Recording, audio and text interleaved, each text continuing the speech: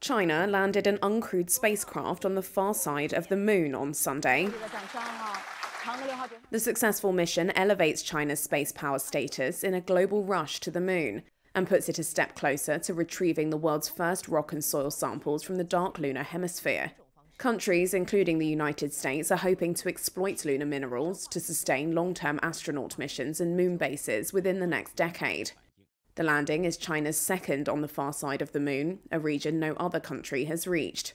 If all goes as planned, the Chang'e 6 crafts mission will provide China with a pristine record of the moon's 4.5 billion year history and yield new clues on the solar system's formation. It will also allow for an unprecedented comparison between the dark, unexplored region with the moon's better understood Earth-facing side. The side of the moon perpetually facing away from the Earth is dotted with deep, dark craters, making communications and robotic landing operations more difficult. Chang'e 6 marks the world's third lunar landing this year.